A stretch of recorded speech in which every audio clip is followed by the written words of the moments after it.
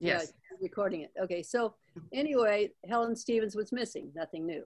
So I said, you know, you've overlooked Helen Stephens. Who's Helen Stephens? She said. She's Missouri's only double gold Olympian from Fulton, Missouri. And she said, well, why don't you write her too? Open mouth, insert foot. So that's how I got started. And then I subsequently wrote a few others for the second volume because it was a very successful fundraiser for the AUW.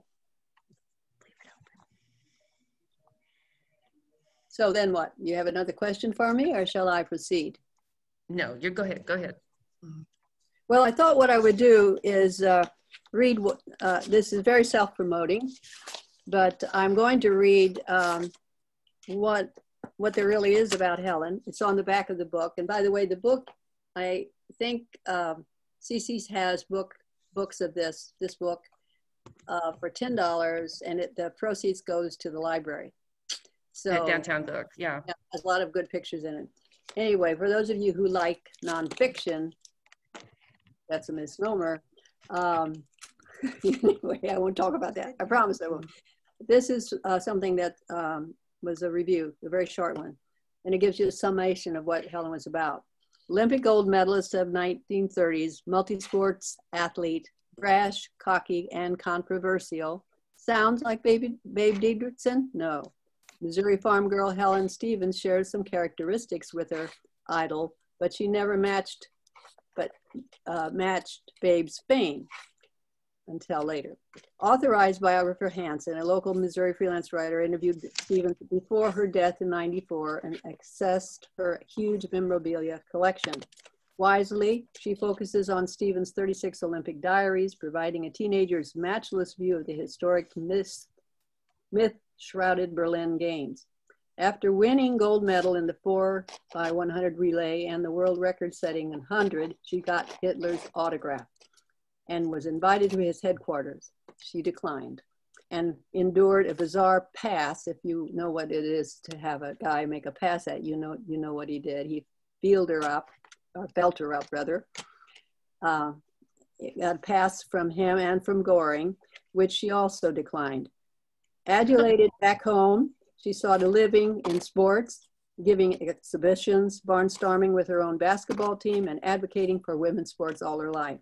Although the story's pure drama declines after Helen's Olympic heights, Hanson has served her story well.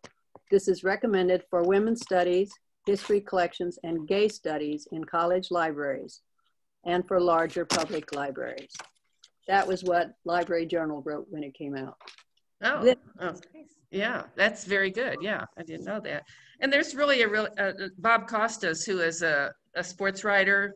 Was that St. Louis sports writer? You knew her well. Has a really wonderful review on the back of the book, and it says Helen Stephens' story touches so many of the big moments and emerging issues of American sports in the 1930s and 40s. Her life was rich with adventure, controversy, and accomplishment. More people should be familiar with the Fulton Flash, and now, thanks to Sharon Kinney Hanson's carefully researched biography, they will be. But that was really a nice tribute.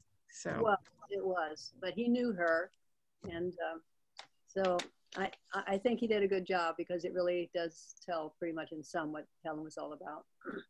She still isn't well known, but there is this sports complex on William Woods College campus, you know, with her name on it, and she had contributed money to the school for that purpose, even though they took away her scholarship once the scandal broke, you know, after the Olympics.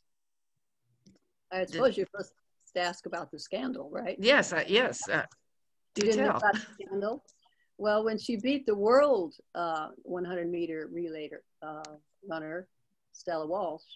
You have your bicycle, never mind, and ride to Albuquerque and meet us there.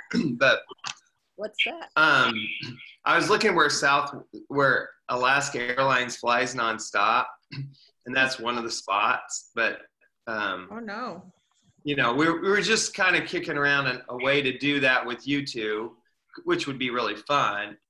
Was this some kind of a bomb? This is. What about this person? Let's mute him. Yeah, mute them all. There was somebody who wasn't muted. Funny thing. There was one of our participants not muted. Not nice. So Anyway, sorry, Sharon. I Please don't tell us about The scandal. the scandal. I'm glad we didn't have a scandal tonight. Tell us about Helen's. Yeah. Well, the whole thing of it is she lost her scholarship because supposedly the Polish press said that she was a man running disguised as a woman. And fortunately, I guess, Look magazine picked that up and did a spread of all the sportswomen of that time, because they really didn't want them in any sports, but track and field was the creme de la creme of the Olympics. But anyway, they didn't want women in, so they slurred them. And with Helen, it was under her picture where she's running, is this a man or a woman? So Helen sued. But when she got back home, it didn't set well in very conservative William Woods College at that time, which she had earned, and Coach Moore had helped her get because she had shown early promise with her speed in sprinting. So anyway, the president of the college said, we can't have this scandal, you have to leave the school. And so she packed her bags and headed home, called her mother, told come and get me. And her mother, who was a William Woods grad, you didn't know this, Madeline? No. Yeah. Her mother said, Helen, gold medals might open some doors for you, but an education will keep them open. You're going to go back to school somehow, some way. And they were poor. So she took jobs off campus. They made her leave campus. Of course, she couldn't have her campus room. And she lived off campus and took a job as, she was a very big girl, so she could deliver large trunks boxes to and from. She also got a job as a librarian, which served her very well in the library. And so she was able to finish her education. But can you imagine an 18-year-old girl going back home and having somebody say this of you? When it was a time, when, and actually there was a German runner guy, a doctor, who disguised himself as a woman to spy and was on the team. You have to read the book to know this stuff, That's Wow. why I write nonfiction. I write the facts. I don't write novels. I want to know how people live. I want to know who they are and what they had to live through and how they got past it, how they managed to continue and not get defeated. And she certainly didn't get defeated. She sued Look magazine, won $5,000, which helped her establish her All-American co-eds basketball team. Yeah. So she had, it wasn't just the Olympics, although that was obviously a huge accomplishment, but she was involved in sports the rest of her life. Yes, she right? was. Yes. Yeah. She promoted sports for young girls, and she nominated her teammates for halls of fame because she was the first woman to be placed in the Hall of Fame, Sports Hall of Fame. And then she, as a member, then she could nominate women. Yeah, right. You have to do things that way because we stick together. So you wanted to ask me a few questions? Yeah. Did you leave out anything from your research that you wanted to have in the book that that didn't make it? Well, yeah, I did. I was very unhappy with the press. It was University Press that cut the index because any scholar needs that. And I had one made and paid someone to do it. And they also cut the first chapter out. Yeah, Madeline, you did that for me. Thank you very much. What's that? Oh. The index, you did that. I didn't know if you wanted me to brag on you or not, but thank you. Because it's essential for other researchers to know. So then the first chapter that I wrote, they cut, it was a chapter of the history of the women before Helen Stephens came in 1936. It included Dee Beckman, who later became the first woman Olympic coach in track and field, and she's from St. Louis. And she was a 1928 sprinter and a fencer who was a winner very gold medal winner of her field. And of course, the first two Black women in 1932 were in that history. And of course, Babe Diedrichson. And let's see, that takes us to 36. But there were others I mentioned. I wanted to do a thorough sweep, find as many women who had tried to get into the Olympics, which were really, it was difficult. The American women did not want, the American Women's Athletic Association did not want women in sports. The Europeans were far more advanced and they had a head start and they were allowed in. But what was the reason? I mean, the usual kind of reason that women should be, what, home? Delicate, and it would hurt their opportunity, their chances for having children. And I'm going to step away from my camera for a minute and show you what I think it's all about. I think it's all about this.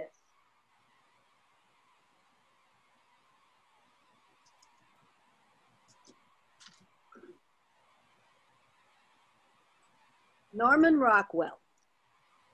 Okay, these boys are afraid that that little girl is going to take away all their marbles. Okay. Yeah, they didn't want women. If they would compete against a woman, by God, and the woman won, how embarrassing. Heaven forbid. Yeah. Well, guess what? Helen ran against Jesse Owens. And one time she tied him and broke her finger when she was going across the line. Really? Yes, but to make money, they did they did these exhibitions. And Jesse Owens needed to make money. He ended up being in the cleaning business because nobody would hire him because he was Black. And so he did a number of things, and exhibition races were one. Did they remain close over the years? Helen was she volunteered to be the social secretary of the Midwest Olympians. And so she kept in touch with them. Very sociable. And she was also very friendly. And I compare her to Will Rogers. She was able, and I've seen this happen many, many times when we were traveling together. She would strike up a conversation and pretty soon she'd find some kind of connection that they had, either a relationship far distant or association or an event. She could have been a great politician. During the war, what did she do during the war?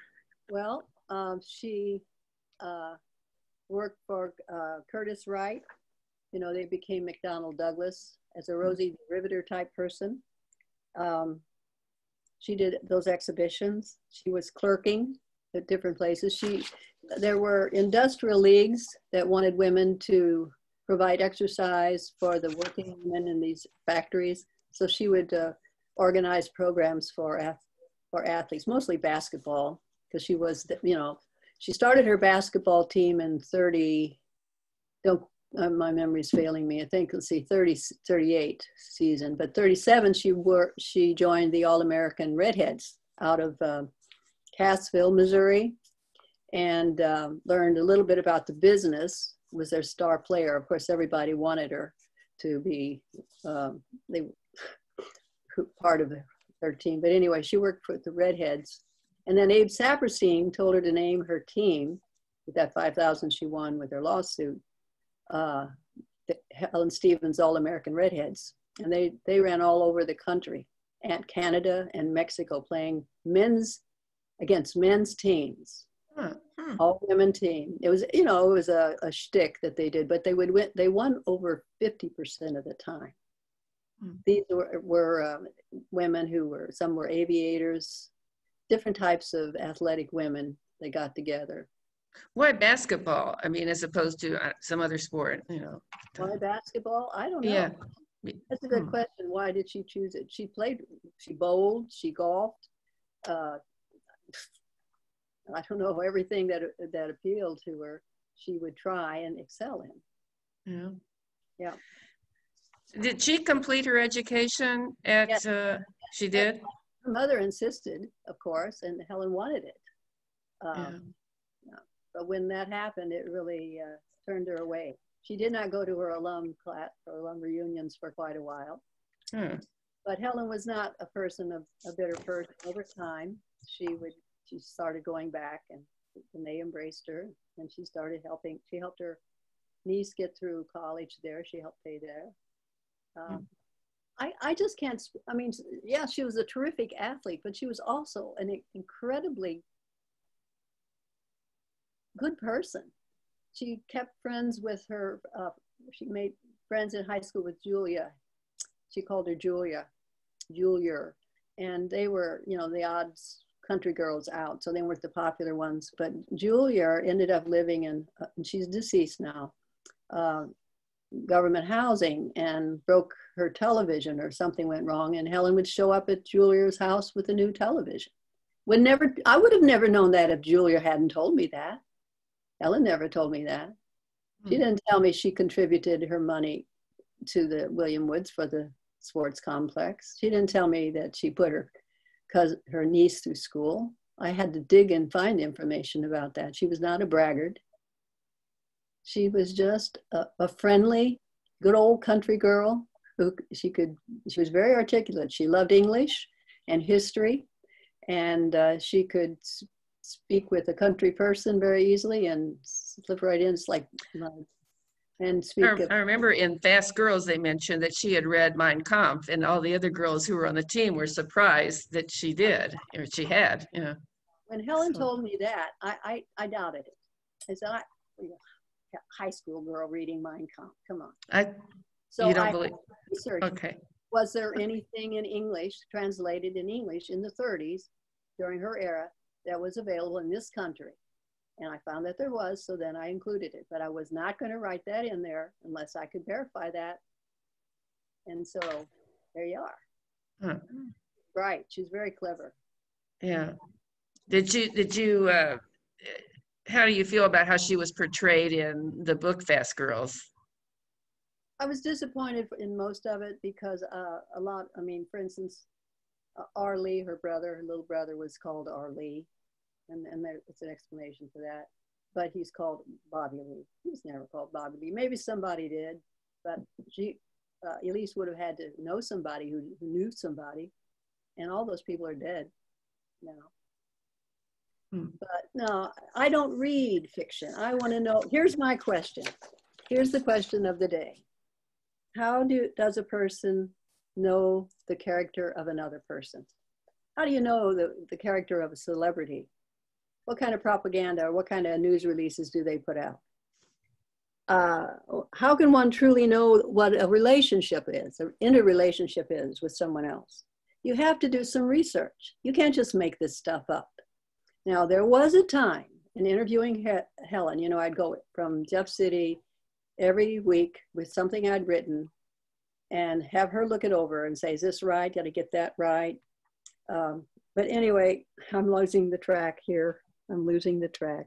Oh, one time I would ask her a question because I wanted to explore something. And she'd, I don't know. So as a journalist, as a writer, I'd ask her the same kind of question a little bit later and in a little different way. And she said, I just don't know. I can't remember. And I'd press. And then one day she said, oh, make something up. And that was just horrible for me to hear. I'm just, no, you can't just make something up. So she had a good sense of humor, but I don't know. I was always called the serious one in school. And I read all the biographies I could in that little, maybe Claudia knows the series. I'd love to know what that series was called. They were all orange and they were all biographies. Betsy Ross, I want to find that just because I want to do a little nostalgic visiting. I think I've told you how popular historical fiction is these days, and that didn't necessarily impress you. I want facts. I think it's been really messed up. We don't know what's true and what's not true anymore. How can you have a fake fact? A fact is a fact. And it should be verifiable, and you should think about what you read. My mother told me, don't believe everything you read. Check it out. And she also told me, never a liar or a thief. Never be a liar or a thief. I wanted her love. I was never going to be a liar or a thief. Therefore, I had to be a nonfiction writer. How do you think Helen would regard your book? Would she? She would be so thrilled. She never thought anybody would write her story. her housekeeper was threatening to throw all her memorabilia away in a black bag. I arrived at the right time and saved it and was able to get a person to help archive it and get it in a proper archival place. And she was so grateful for that. But she would have been thrilled because now the documentation is there. It's not just loosely about in newspapers here and there and journals or stories told by people.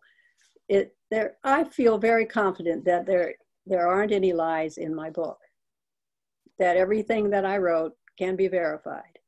And I've got footnotes to show you. And I had hundreds of interviews, all taped.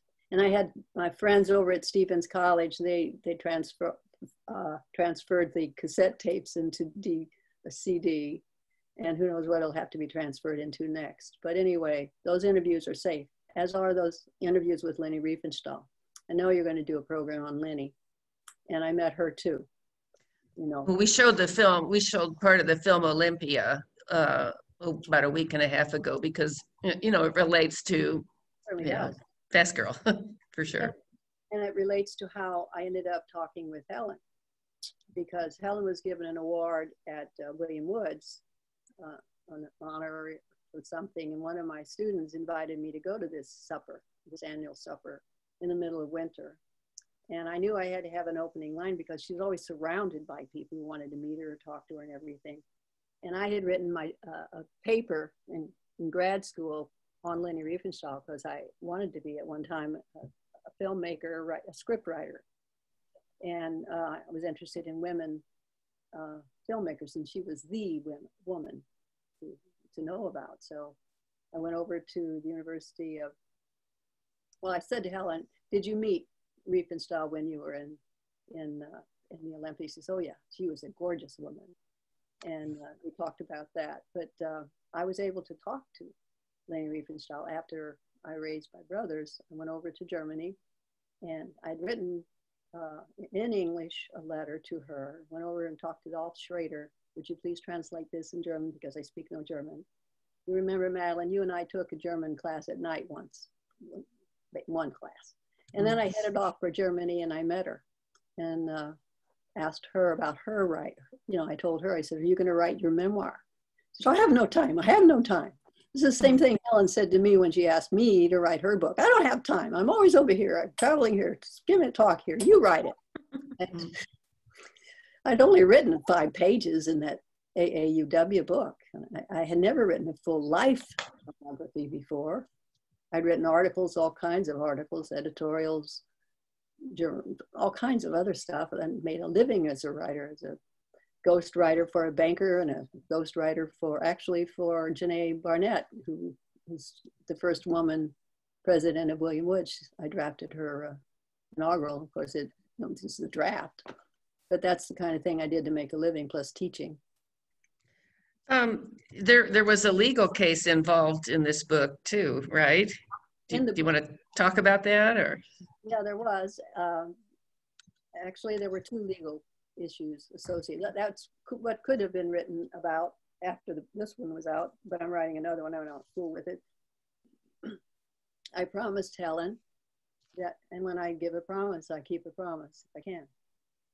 I promised Helen that I would make sure that her archives would be protected in a proper place.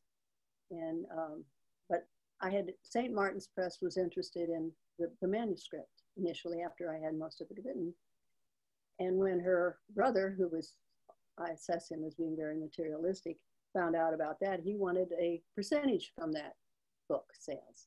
And he was not even at all interested in the fact that I was writing her biography. He thought she was still living in the past. So I said, you said they had kind of a fractious relationship, sort of? Yeah. But anyway, I said, no, Helen, we had an agreement, and a written agreement, that I would do all this work on speculation, because I believe this is women's history and it needs to be out. And of course I was married and I was subsidized by my husband and I was teaching. I don't need the money, and I didn't do it for the money. So when he said that, I said, well, Helen called me and said, we need to talk about this. And I said, no, Helen, that wasn't our agreement. And so he was thinking about suing me then. After she died, he sued me for all of the archival material that she had allowed me to go through. I go over to her house every week, give her what I'd written, take a box of her stuff, working with Pam Miner, who is a professional archivist, to properly organize it, and then to place it with the State Historical Society. He wanted all that back. Well, he did get the gold medals. I never had them in my possession anyway. Helen didn't. That was, you look at them, yeah, you don't need them, but you need paperwork to do the story. And the diary, 5 chapters of my book have some excerpts from her diary that explicate what she was doing over in Berlin. So anyway, he wanted all that back, and I refused, and went through several attorneys. They tell me families always win. I said, but I had a written contract with Helen. This is what 2 of them, that I would be her archivist, and so on. Anyway, I won because I'm stubborn, and I made a promise to her. And so I agreed with the attorney. I said, Bob can have the diary as long as he's alive, but you can't cut it in half and divide it between his 2 children. She wanted it up there. That's why it's in my possession. So I feel good about that, you know? And all of the archives are at the State Historical Society, correct? Yeah, and some things I understand, some of her family, some of her cousins or whatever, nephews, nieces, I think, and maybe her sister-in-law was still living. Maybe they put some things in after I had already deposited everything that I had. Now, my letters to and from Helen, those are my possession. And when I die, they get to go. But, you know, the issue about the lawsuit, it was in our correspondence as well as her. Well, that's the past. It's, what was it? Michelle Obama said, when they go low, I go high. Right. I know when the State Historical Society's building opened, during the open house, there was a display, a really nice display of Helen's shoes and, a program from the 36 Olympics and just a lot of other things in a glass case. It was very interesting. So. There's also some of her memorabilia in Springfield where there's an exhibit of her tangible, not so much the paperwork. But William Woods had quite a bit of stuff too. They had a case and mostly trophies. What would I do with trophies? Yeah. But anyway, I do have correspondence between myself and Riefenstahl, which is kind of interesting too. Will you show us? You have some photos that you wanted to show. I'll try. that I think people would be interested in and seeing. Okay, I can give you a choice. Would you like to see her as a greenie from the sticks? Oh yes. Or with Dizzy Dean. Again, let me see, where is this one? Here we go. Let me see if I can do this right. Share screen. There. We can see it. Yes. Yeah, it's good. That was when she was. She looks determined. She looks very determined. She was in high school then, and Coach Moore discovered her speed by tracking her. There were some girls who were very fast on the Methodist girls basketball team. You asked about basketball earlier, and so Coach Moore lined her up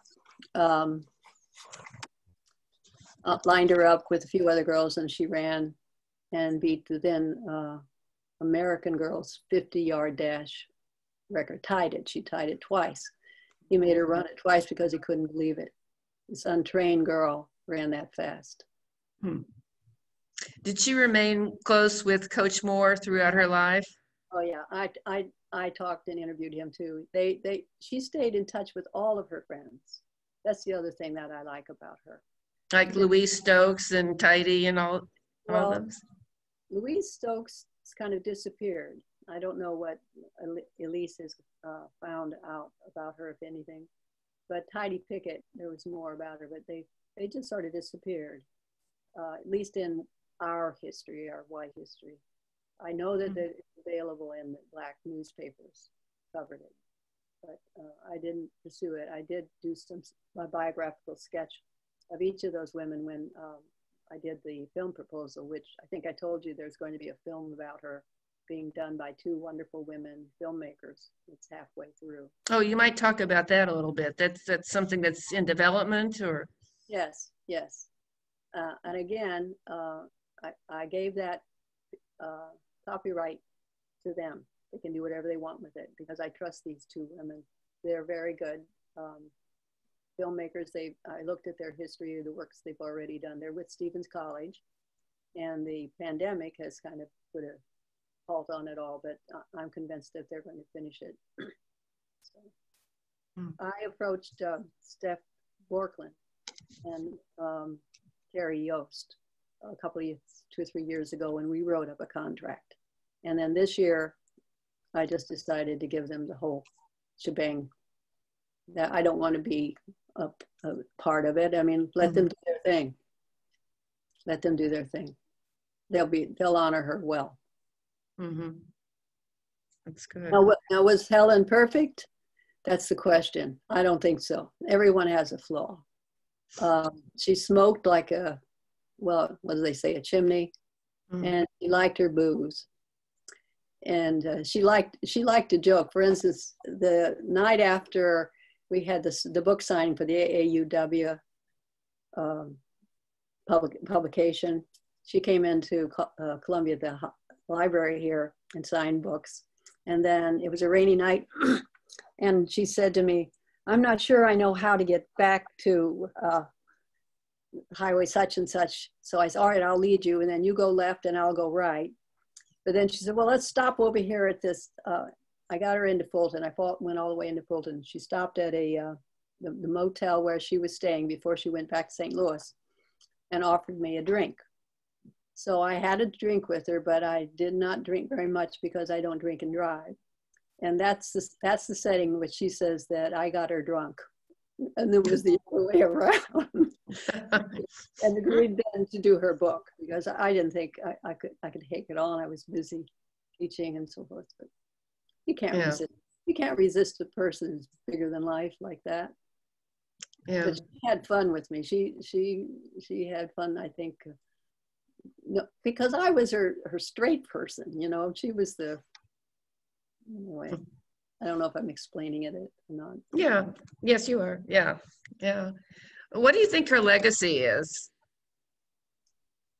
Well, she predicted that if Black women were given the chance, they would excel, and they have. And her legacy is that she did promote that.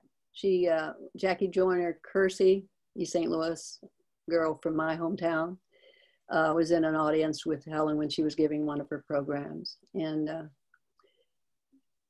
I just think that she opened the door for so many women to be more athletic, to face the slings and arrows thrown at you with either a challenge back, as with that lawsuit, or just to, make joke of it, or just ignore it, or go on, or talk about it even, but, not ignore it, not deny it, just go on.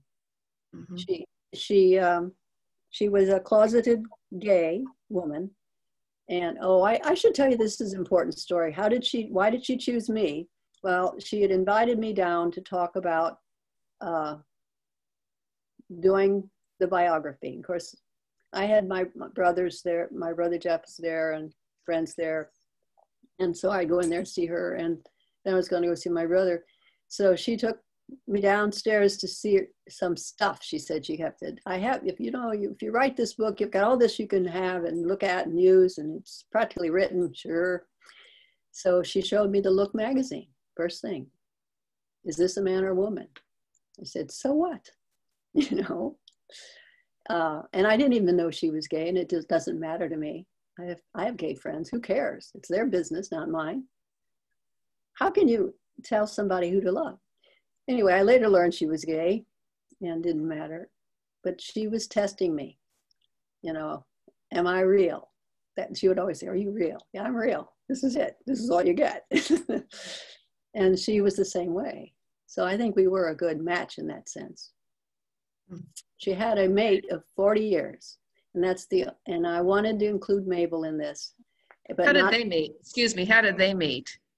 Mabel was her supervisor at the Defense Mapping Agency when she was a librarian. And so they became acquainted, and Mabel ended up being her booker. She was still running the Olympic co-eds at that time, prior to the war, and then after the war, you know, was put on hold during World War II. But Mabel had just died a couple of years before I met Helen, and she was at a low. And she had also broken her foot, and she thought that was it. And so then here comes Sharon Hanson. You know, look at her book. Can she write her book? And so I think I helped her in that way, gave her something, but she was still going to be on the podium encouraging women and giving her talks. Well, she was involved in Senior Olympics too, right? I forgot all about that. How could I? Yeah, that's from the very beginning. Yeah, that's fairly new. That was a fairly new thing. The Senior Olympics, National, and the Yeah. Showman State Games. She was the torch runner for both of those. But she was, because she was a double gold Olympian, she had, you know, a command of the interest in these programs and promoted these programs from the very beginning, and of course competed in these programs. And when she'd show up on the field, I heard this. They'd show up, and Richard was with me, my husband was with me. Oh, there's Helen Stephens. We might as well not even try, you know, not because she's going to win. Because if you look at her records on both those senior games that she competed in the discus or the javelin or the track, running in the rain even. I have pictures of her running in the rain and winning. She would win.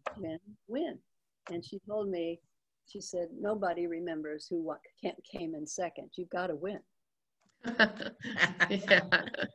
Right. Do you have more pictures to show? Yeah, you have some more pictures that you can show? I'll do them fast. Okay. If I can. Let me do the share thing.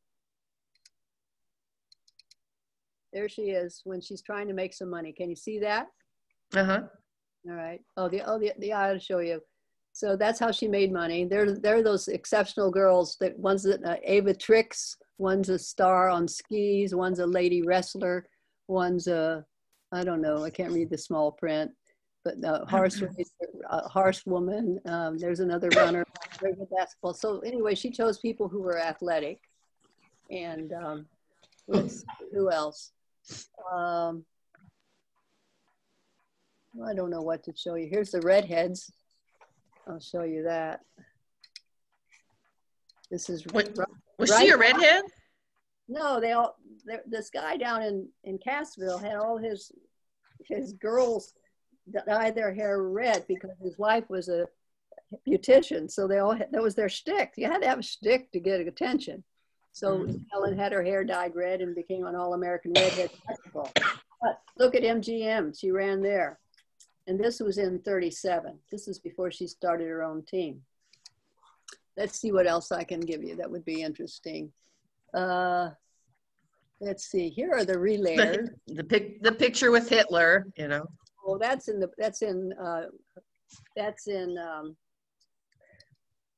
Elise's book as well. This is Betty.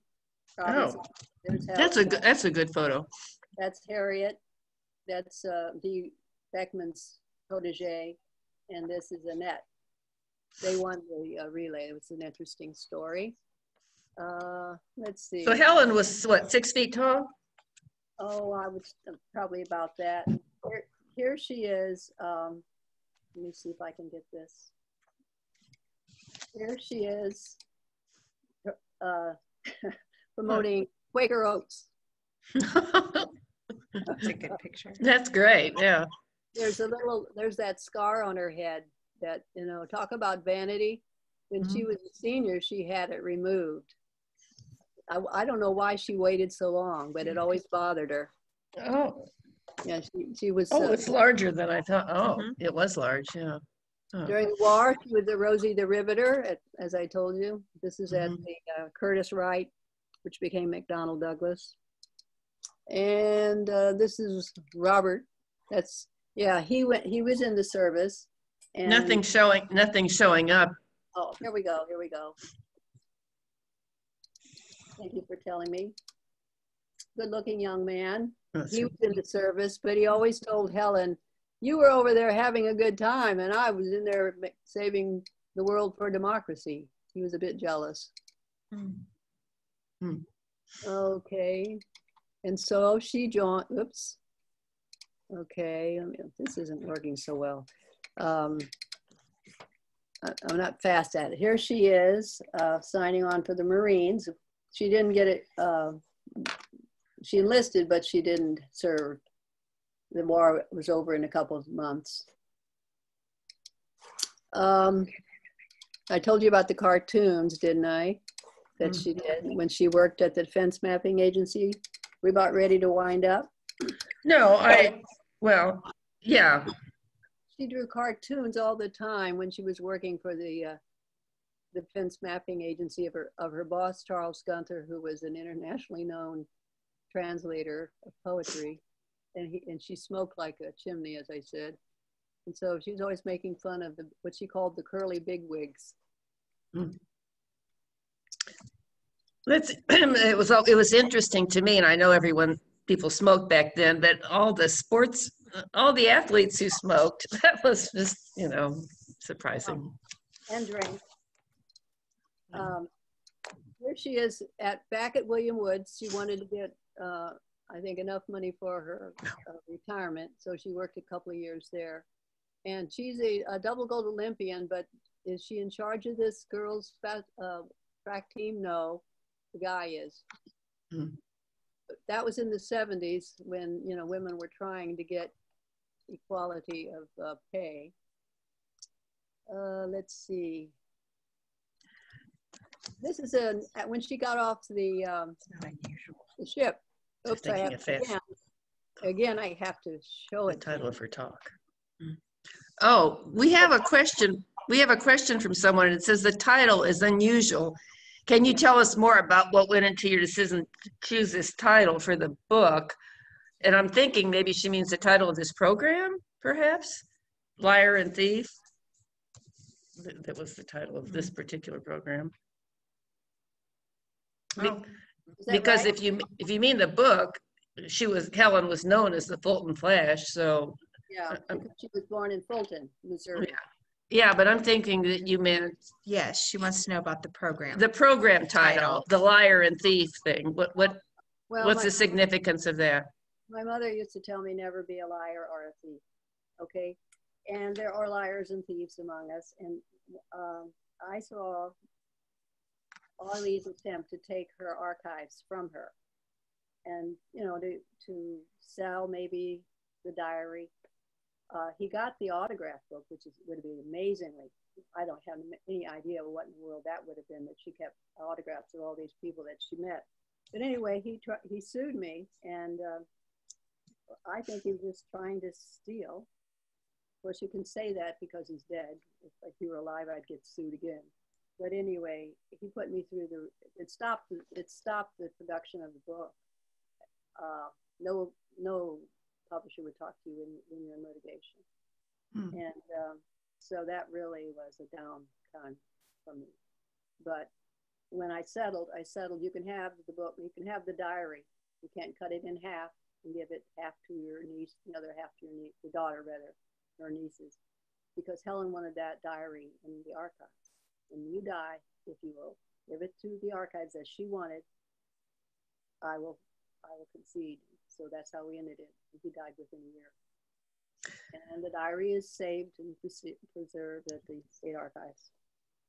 So, I mean, the lawsuit, that's what I'm talking about. Also, St. Martin's Press wanted it, and R. Lee wanted a percentage and was thinking of suing me to get it. But I had a contract with Helen, so. Yeah. Does that explain it? Yes, yeah.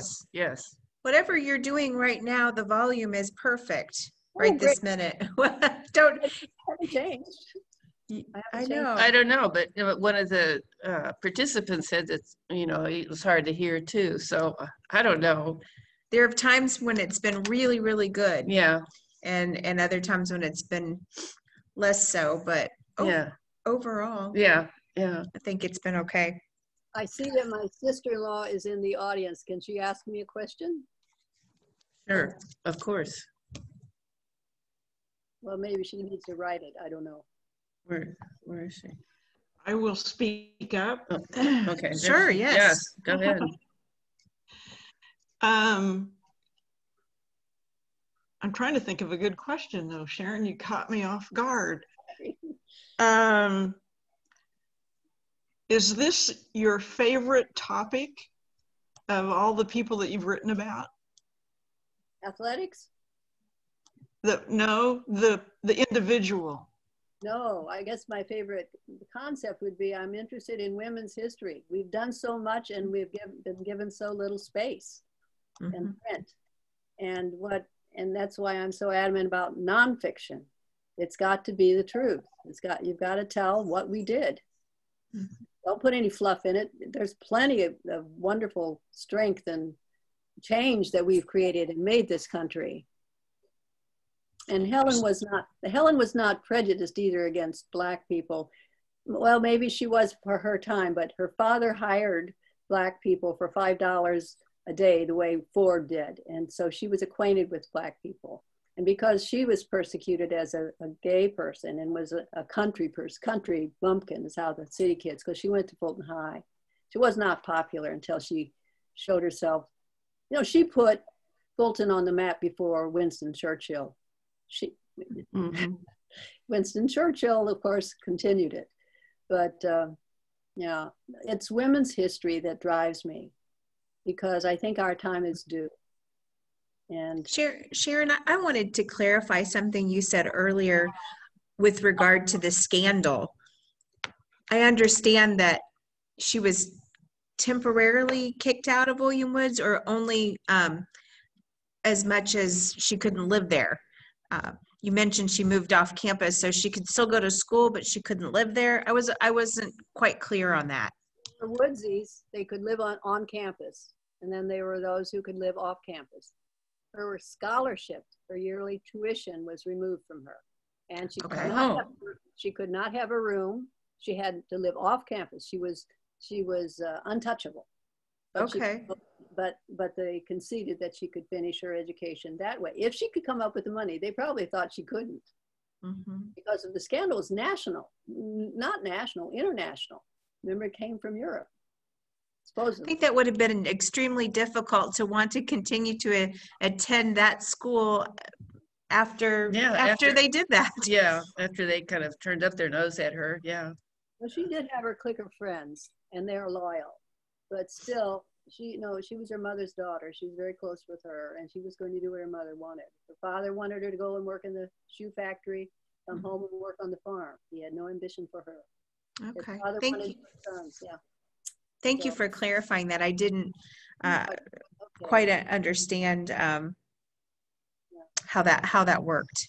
So, are there other people who'd like to ask questions? Would you like to either type them in and we'll read them to Sharon, or unmute and ask? Sharon, this is Jennifer. Hi, Jennifer. And, hi. Wonderful job. Oh, thank you. I did want to just say something, and this is back when I was going to nursing school, so a long time ago. And I remember how hard you were working on all of this. And I remember too, the passion that you showed towards Helen and that you deeply cared for her. I did. And I was very impressed with that. So I'm glad everything's come to fruition. I feel bad about some of the negative things that happened prior to the conclusion, but I think you're amazing. Thank you, my dear. You're welcome. I feel validated. You are so wonderful. I don't really think it so much, but it's nice to hear. Thank you. Well, that's what I think. I love you. Thank you. I love you too. I do remember seeing all the boxes and boxes of files and papers at your house while you were working on this. I mean, just huge amounts of paper. It was pretty intimidating stuff. let's give Pam Miner her due. She did that free. The archivist. Yeah. She was from William Woods, and she was her sister, but she didn't know her. And she was also a track. She ran track. But then there's Laura Malzner, who also helped me write out item for item. Once we got them organized and categorized in files, then Laura helped me enter on, because I wanted to make sure if I took those things over there, and this is me, and I gave them away to the archives, they better still be there. And I would know because I have the list. You see what I mean? Yeah. People, these are valuable things. I certainly think that diary is valuable, but the manifesto, we forgot to talk about the Hitler manifesto. Oh, Elise go ahead. Elise got it wrong. I have to say, Elise, my friend, when I hope you're watching, maybe you're not. Helen told me she got the manifesto. All the girls, all the women got manifestos in their, what do you call them, dorm rooms. And they didn't keep the doors locked. They wouldn't allow them to keep the doors locked, so that anybody could go in and slip in anything or take anything. So anyway, she got it there at Berlin, and she didn't get, now maybe it was distributed in the United States before, because there was this America First thing going on. And I think it was FDR, was it right? He voted, he said, yes, there will not be a boycott. You will go, your girls will go. Right. And there was the question of getting money for the women. There was plenty of money for the men, but the women had to raise their own $500. And I got a stamp here of Helen. I could show it to you. That was sold to help raise some money for Helen. I think I've got it in among here. I can talk and answer other questions while I look, I think. Here it is, yeah. This was sold. Let me do the share. That stamp was sold. I don't know how much, and people would buy it just because they were having, they hoped that she would become an Olympic. They had good reason to believe that she would win or come in second. Anyway, they had to raise money, and she gave talks all the time among the Rotary people and everything, saying what she hoped to do. The boys' team at Westminster and at the high school all got behind her, but she practiced with them. She got, the superintendent allowed Coach Moore to practice Helen with the boys' team. Boy, they did not like that because they didn't always beat her. That's right. Yeah. Well, but Coach Moore was pretty amazing for his time too. I think, to see her potential. The other thing I'd like to say is, this term about being a good sport. She was a good sport. If she lost, you have to shake hands and congratulate.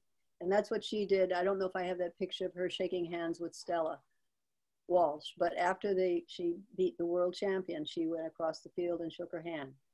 And over time, they became acquainted because they'd meet at different conferences. But she never lost, so she didn't know what it felt like to lose. But she was a good winner too, good sportswoman. Well, before we close, you might talk just a little bit about the book that you're working on now, a biography, obviously, and I think we just got disconnected. Really? Yeah, I do. Oh. Let me see. Oh, there you are. I can still hear you. Yeah, it's about Edna Fischel Gellhorn. It's going to be a harder book to write because I don't have the chance to talk with her, meet with her. It's all paper and research. But she was an early suffragette, right? Suffragist? So much more than that, yeah. She died in 1970. Martha Gellhorn was her daughter, and most people know about her. But Edna was the mother, and Edna's mother was the first wave suffragist. But yeah, I am writing about it and at it for 4 years now, and I hope to get it done, God willing, this year. Do you want to give anybody another opportunity? Yeah, is there close? Anyone else have a question for Sharon? If you want to know about Edna, go to the Historical Society's site and key in Edna Okay. Gellhorn. Okay, thank you. Any other questions? Well, thank you, Sharon. It's been really, really, really interesting. We appreciate it. Thank you, Madeline. Thank you, Claudia. And thank all of you who came. Welcome. And I really enjoyed it. I love to talk about Helen. She's still with me, you know. How long did you spend time with her? How many years were you friends? Friendships develop over time, but I met her in 86, I think. 87. And she died in 1994? 94, January. 94. Not long enough. No, no, she died. Yeah. The last thing I can't wait to go out and get the book. I'm going to go down to Downtown Book and Toy as soon as I can and buy this book. It is. I really want to read it. Yeah, it is. It's well researched, obviously, and really interesting. So, yeah. If there aren't any left, let CC know. I'll drag some more down there and you all can get it for $10 each. And I'm giving the money to the library. That's right. We appreciate that. I remember when it came out and people came in asking for it. Yeah. Oh, it People definitely wanted to read it. They really did. Yeah, it's definitely circulates. So, yeah. I remember before you wrote the book, when I started here in 1996, people wanting to know if there was anything about her. Kids were writing reports, things like that. I remember looking information up and be glad when there was this book to offer. Yeah, right, for sure. Yeah. We've been yapping here. Okay. Yeah. Is it over or do we go on? Yeah. Well, thank you. Yes, thank you. And thank you participants too. Good night. I enjoyed it. Have a good evening. Stay well. Be safe. Okay. All of you. Yes. You too. Mask Good night. up. Yes, right. Mask. Stop recording.